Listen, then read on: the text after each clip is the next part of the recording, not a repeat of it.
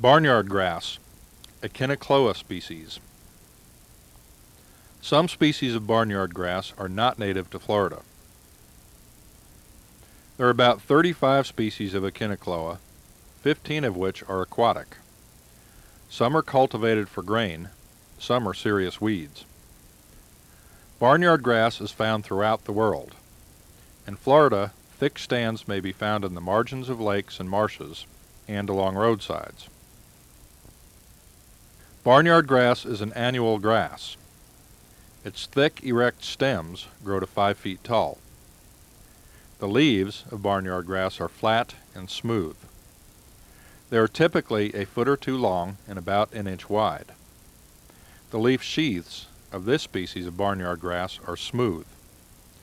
However, other species have hairy sheaths. The leaves do not have ligules. Barnyard grass, like most grasses, sedges, and rushes, can be identified by its inflorescence. The inflorescence of barnyard grass is an erect or slightly sagging stalk, growing at the tops of the plants.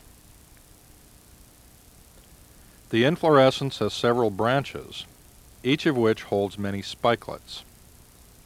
An easily seen characteristic of this species of barnyard grass is the bristle-like hair that sticks out of the top of each spikelet.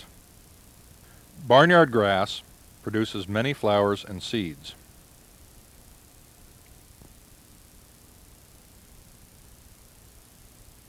Barnyard grass is a tall grass. Its leaves are wide, flat, and smooth. Its inflorescences have branches that hold many spikelets. Each spikelet has a single stiff hair sticking out of the top, and several short hairs on the body.